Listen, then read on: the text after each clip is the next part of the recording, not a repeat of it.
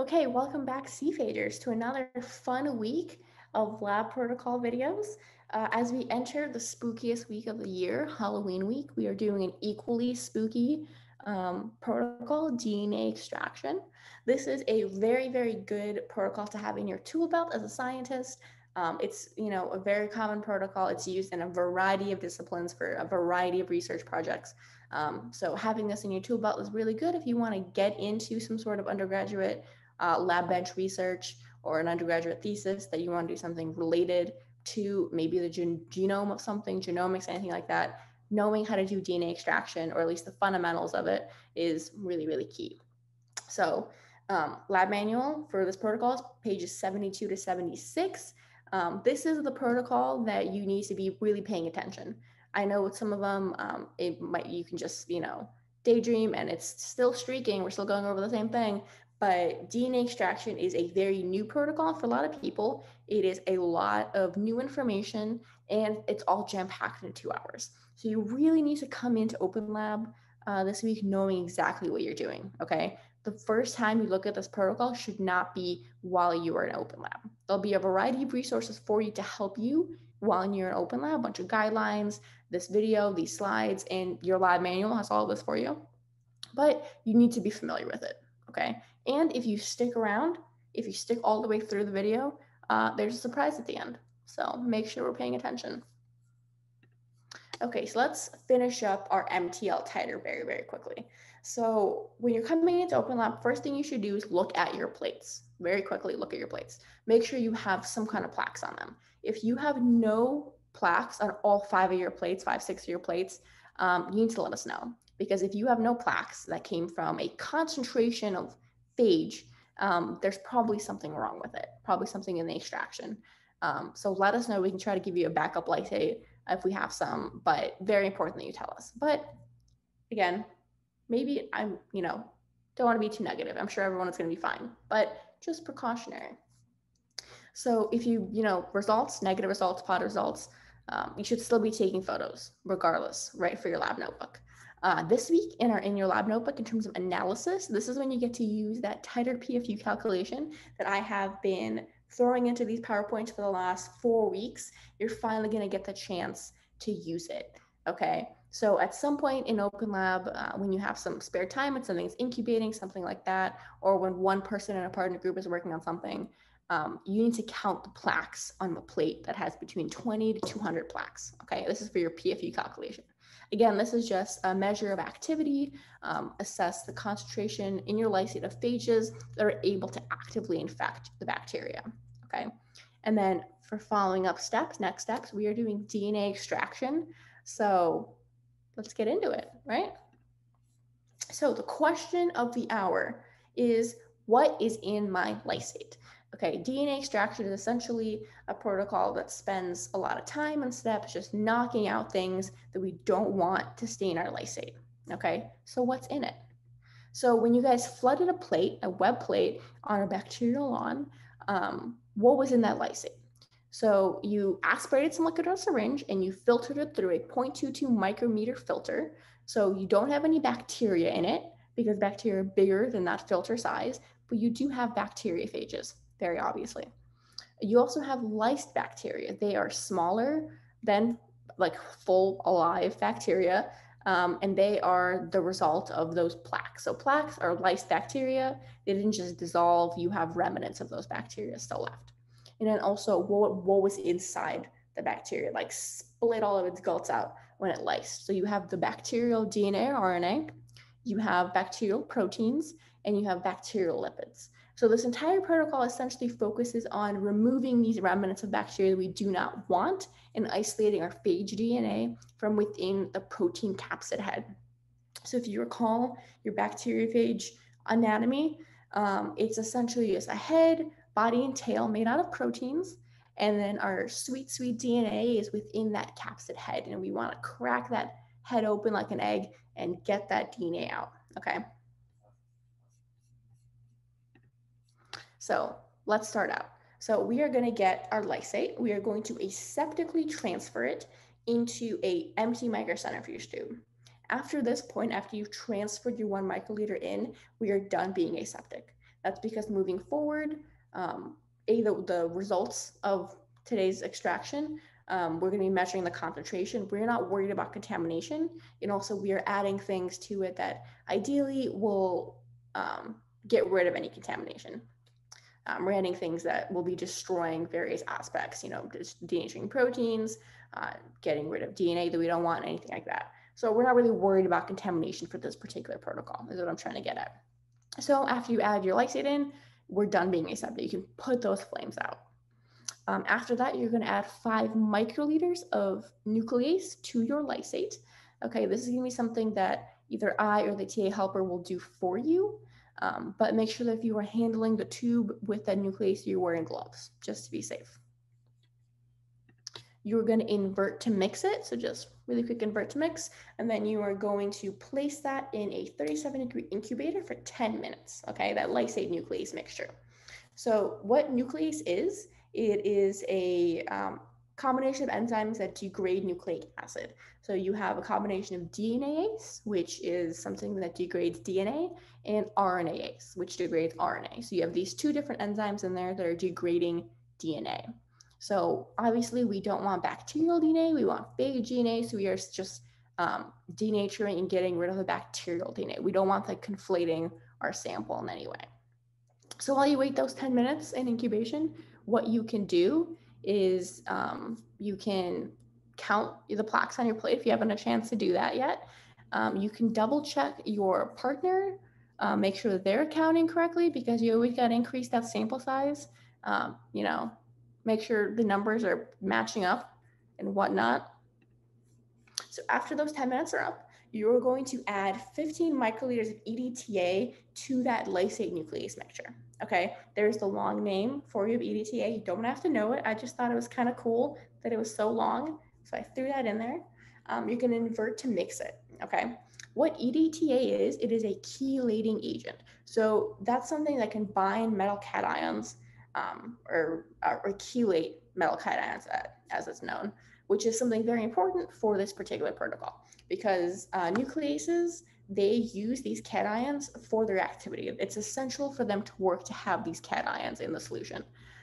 If we take them away, the nuclease turns off. So we're adding this EDTA to bind those cations such that nuclease can no longer work. We're turning it off, okay? So think critically about that. Why do we want to inactivate nuclease moving forward? Okay, it's not a trick question, but think about it. It'll come to you this week in open lab, when you're doing your pre-lab, all that stuff. So after that step, what you're going to do is you are going to be working on denaturing that capsid head of the phage. So you're going to get a brand new empty 15 microliter conical tube, okay? You're going to add 2 milliliters of something called DNA cleanup resin. This is just a multitude of things, but essentially the most important thing it contains is these microscopic polymer beads, and they bind to DNA via the charges on the DNA backbone. So you're going to add 2 milliliters of that to your tube, and then you're going to add the entire contents of your lysate nuclease EDTA mixture to that same tube. That's approximately 1,020 microliters, but the whole thing is going in, okay? You are going to be mixing that solution, inverting it like this for 2 whole minutes, okay? So get a timer out, make sure that you're doing it for 2 whole minutes. If you are doing this, if you are handling the resin, if you're transferring it in, opening the bottle, shaking it, anything like that, please, please, please wear gloves. The reason for that is that this resin contains guanidinium thiocyanate, which is something that denatures proteins. So what is on your hands, if not a bunch of proteins, okay? So you don't want to accidentally get a solution on your skin that'll actively start denaturing the proteins in your skin, okay, in those skin cells. So make sure that we're being very careful, okay? So why are we adding that in? Essentially, we want to, like I said, break open that capsid head because our DNA is inside. So we're denaturing the proteins. We're going to be denaturing, any bacterial proteins also, but the most important aspect is we are denaturing the phage protein so we can get that DNA. So we're going to be using something in this protocol called WizardKit columns. That's just the name from the company that created them. But on the left, these are these little columns. We're going to be working with them, very important. So in this particular moving forward set of protocol, we are going to be isolating the phage DNA. So with these columns, you're going to get 2 per group, and you need to label them very, very, very well. Okay, the reason for that is because we're going to be doing things like centrifuging them, putting them in blocks with a bunch of other samples, so that you need to be able to distinguish your column from the rest of the class. So put your group's initials on this like top lip part here. Okay, people in the past have also drawn little like hearts or stars or a bunch of like dots, something like that, to get you to distinguish yours from others, essentially. So these columns have this very, very fine filter, like a mesh filter almost, you could kind of consider it, that prevents beads from escaping the column. Other things like these microscopic like lipids, proteins, chunks of denatured proteins, DNA, those all go through the filter, but not beads. So that's really essential because our phage DNA, once it is escaping the little capsid head, it's going to be binding to those beads. The microscopic beads bind long strands of DNA. So our phage DNA is bound to those beads. So while everything else is going to be filtering through, our phage DNA isn't, which is super essential. Okay. So you're going to get 2 syringes, you're going to remove the plungers, and you're going to attach the column to each syringe barrel. Okay. Important. So this is in a nutshell what it is. You have your syringe, you are taking the barrel out of that column. So you have just like naked barrel, the naked column. And then you are going to attach that column to the barrel of that syringe. Okay. So what you want to be careful with is you never want to remove the plunger. So the plunger, when the column is attached to the end of this syringe barrel. Okay. DNA is bound to those polymer beads, right? They pack into the column as you push stuff through it. So if you remove the plunger when the column is attached, you're just like releasing the vacuum that the plunger creates when it's in the barrel, and you're going to be dislodging the beads. You're going to be ruining the column. You're going to be dislodging the DNA that's on the beads. You're going to just be like completely messing it up. So if you do that, you're going to have to start over. So very careful that you do not remove the column, the barrel of the syringe when the column is attached. So let me show you how that works. So with full pressure on the plunger, you're going to take off the column and then reattach it without the plunger in.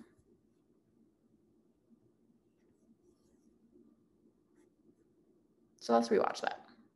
You have full pressure, so full pressure on the plunger of your syringe, okay? Like pushing down really hard. Only then can you remove the column. It just unscrews. Then when the column's not on, you can remove the plunger and then reattach the column and reinsert the plunger, okay? Super, super easy, but never take off the plunger when the column is attached, okay? Never do that. So now that we've had that, this is what your setup is gonna look like. You're gonna have your syringe barrel with your column attached, just sitting in microcentrifuge tubes in a little microcentrifuge rack, okay?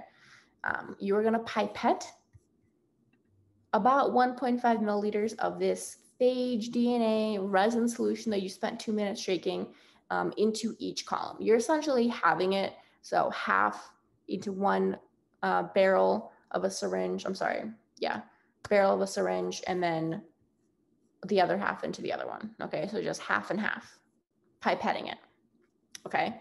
Don't get rid of this tube. This is gonna be your waste container, but this setup is gonna be super key. We're doing this type of setup the rest of the protocol, so make sure we're on it. You're gonna insert the plunger into that barrel once the liquid is in there and just push it through and collect anything that flows out into the 15 milliliter conical tube I told you not to throw away, okay? So this is what your resin and lysate were in that you just transferred into these syringes. You're just gonna push it back in. This is gonna be waste. We're not reusing it. Okay, so like I said, once you've pushed all that liquid out, maintain pressure on your plunger. Okay, just tap your the bottom of your column onto a paper towel just to dry it off.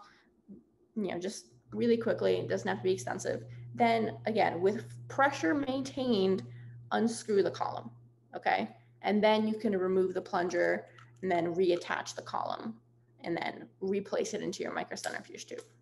Okay. So after you've done that, we are going to be washing salts and lipids away from the DNA. Okay, so we're getting closer and closer to isolating our DNA. So you are going to be, again, with this setup, like I mentioned before, with your barrel of your syringe attached to your column, just sitting in a microcentrifuge tube for balancing, in a microcentrifuge tube tray. You're going to add 2 milliliters of 80% isopropanol to each barrel. Okay, and then you're going to do the same thing. You're going to reinsert your plunger into your syringe. You're going to push all the liquid out. You're going to collect anything that flows through. It's going to be waste. You're going to collect it in that same 15 microliter tube. Okay, same thing as before. Once the liquid is expelled, you're going to maintain pressure on the plunger, dry it off very briefly on a paper towel, and then you're going to unscrew it, and then you're going to remove the plunger, and then reattach the column, re-put the plunger in. Okay, so same as last time. You're going then to repeat this isopropanol wash 2 more times. So you're doing this wash process 3 times total to make sure we're getting rid of any lipids and salts. Okay. After that, we are going to remove any residual isopropanol that could be in that column. So to do that, you are going to take your columns, you're going to put them in new microcentrifuge tubes. You are going to spin them in a centrifuge at 10,000 G for about 5 minutes. Okay. Then you're going to take them out, you're going to put them into new microcentrifuge tubes, and you're going to spin it for 1 minute at 10,000 G. Essentially, every time you are spinning it, when you get it back, you should see there's going to be liquid at the bottom of that tube. That's any isopropanol is going to be pushed to the bottom when we're spinning it. So after this, again, we're going to remove any residual isopropanol that's still in there. But to do that, we're going to evaporate it. So you're going to be placing these columns in a microcentrifuge tubes, and then you're going to put them directly onto a heat block at 90 degrees Celsius. Okay, it's going to be there for 60 seconds. So when you put them onto that heat block, it's going to be in the back of the lab bench. Don't go back to your table. Stay in there for 60 seconds, have your timer out, so you can grab your samples as soon as that 60 seconds is done. If you let it wait a little bit longer than 60 seconds, then you kind of risk damaging your DNA. So make sure you are standing there just 60 seconds and then getting them and going back to your lab bench. Okay. So now, after we've done that, we've evaporated any isopropanol. We're going to be eluting the DNA. Elute just means when you remove a substance by washing it with a solvent. So that's what we're going to be doing. We're going to be removing DNA by washing it with double distilled H2O. So you're going to place each column into a clean microcentrifuge tube. We're going through a lot of tubes in this protocol. And you're going to add 50 microliters of 90 degrees Celsius sterile DDH2O, double distilled water. It's going to be in the heat block. Okay. You're going to incubate it for 1 minute. So let it just sit for 1 minute at room temperature. And then you're going to spin it at 10,000 G for 1 minute in the microcentrifuge. Okay. That's just going to push any liquid with your DNA down into the bottom of the tube. Okay, you're going to have 2 tubes, going to have liquid on the bottom of both. You are going to combine them into a single microcentrifuge tube. Okay, so let's watch a video of all of this put together. Okay.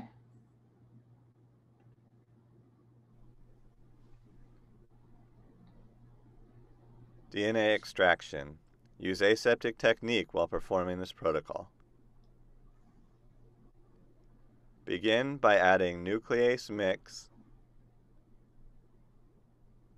to 1 milliliter of a high titer phage lysate.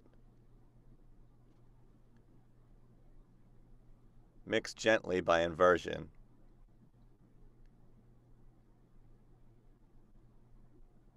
Then incubate the sample for 10 minutes at 37 degrees Celsius or 30 minutes at room temperature. After incubation, transfer 2 milliliters of DNA cleanup resin to a conical tube.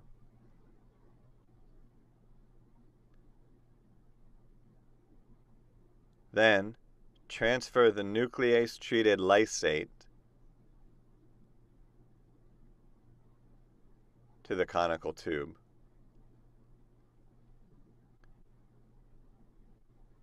Cap the tube and mix gently by inversion for 2 minutes.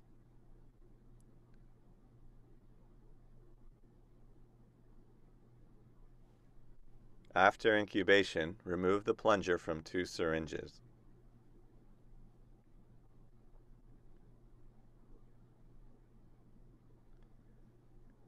Attach a DNA isolation column to each syringe barrel and place the barrels on clean microcentrifuge tubes.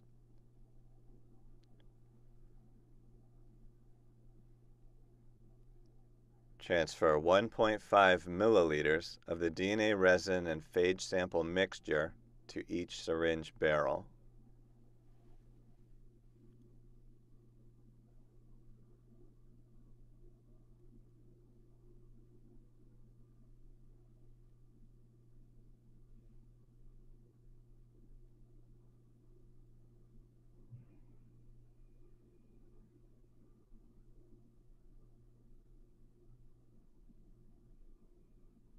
Insert the plunger and push the liquid through the column with steady pressure.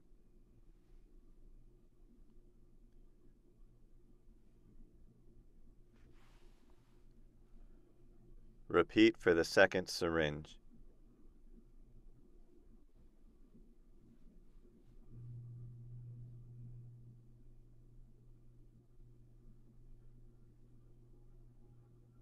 Next, unscrew the column from the syringe barrel. Remove the plunger and reattach the barrel to the column. Repeat for the second syringe.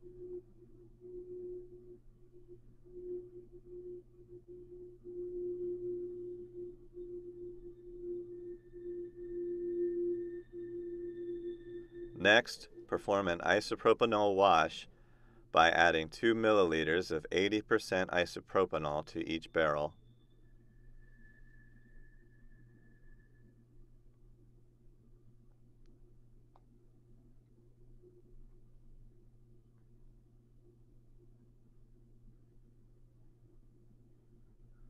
Attach the plunger and push the liquid through with steady pressure.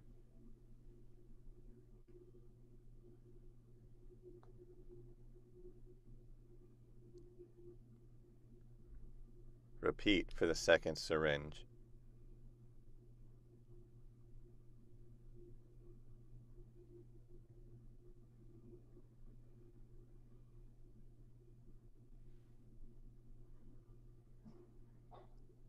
Repeat this isopropanol wash step as instructed. To remove residual isopropanol, detach the columns from the syringe and place the columns in clean microcentrifuge tubes.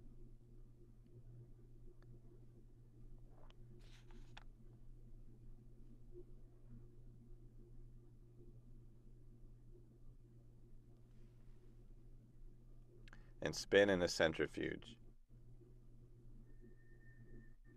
Once they are spun, place the columns in a 90°C heat block for 60 seconds to evaporate residual isopropanol. Place each column in a clean microcentrifuge tube.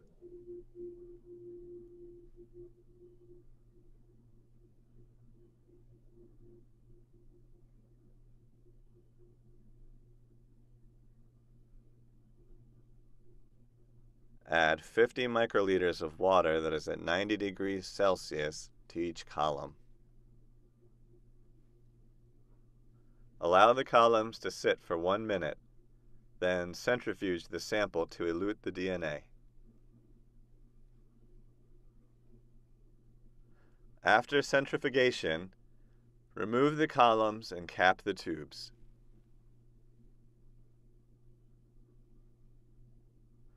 This is your phage DNA sample.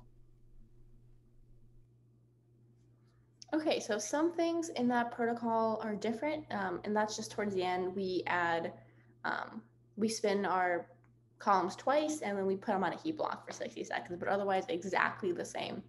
So hopefully that put that all into perspective for you, especially understanding how this barrel plunger column situation looks like in practice, okay? So when you combine everything together, this is your extracted DNA. You worked for almost 2 hours, and this is the final product, okay? So what we're gonna do is we're gonna check the concentration of your DNA. We're gonna use something called a nanodrop. This is essentially like a spectrophotometer. It takes an absorbance reading at 260 nanometers, which is the wavelength at which DNA absorbs light strongly, very strongly, and then it provides an estimate of DNA concentration based on that particular absorbance. Okay, so that's something I'll do for you, but we're still gonna be doing it. So our goal is around 30 nanograms per microliter for our DNA concentration. The reason for that is because we are going to be doing a protocol that relies on knowing our DNA concentration. If you have under 30 nanograms, you're going to re-extract your DNA. Very important. Okay. So when I say we were going to re-extract it, I don't mean within that particular lab period. Next week, the week after, so we're going to DNA extraction week the week after. It's kind of a makeup week for us. So you have the opportunity to redo your MTL titer if you did not get a countable number of plaques, or your plaques were too low or too web, too light, something like that. If you couldn't get a countable number of plaques, you're going to redo that titer. Or if you didn't get a high enough DNA concentration, you are going to be redoing your DNA extraction. Okay. And surprise, you made it through the video, and now you get to see a pretty little dog for the rest of it. Oh, that's right. Say hi to Luna. She really wants you to succeed in Open Lab. Okay, so key elements to remember this week. Be cautious. And what I mean by that is not just with chemicals or whatever you're using, but volumes, right? Measuring the correct volume, pipetting the correct volume, that's very important. So make sure we're paying attention. And it's not going to be too boring. I know, Luna. Make sure we're paying attention to the protocol or being very cautious with the more dangerous chemicals. We're wearing gloves when necessary, but generally paying attention, okay? Make sure you are labeling your columns very, very, very well. I cannot tell you the amount of times the label comes off when people don't label it very well. It like rubs off. So make sure we're doing that very well. Don't remove the plunger when the column is attached. Otherwise, you have to restart that entire protocol, right? And then come in knowing what you're doing. That's very essential. Otherwise, you're going to be lost. It's going to take you a lot longer than 2 hours, okay? Which brings us to our next point. This lab will take 2 hours, okay? Make sure you and your partner both signed up for a 2-hour open lab session and that you are on time. Really try to make it work. Find a 2-hour period that you both know you can be there right on time, okay? This is not a protocol where you can come in 20 minutes late. You're not going to get it done on time, okay? So if you have any questions, reach out to your TA. If you think that there's going to be any issues this week, reach out to your TA, reach out to me. We can answer anything for you, okay? So good luck in Open Lab. Luna, do you wish them good luck? She's not saying it, but she's thinking it in her mind, okay? But have fun this week. Get to extracting.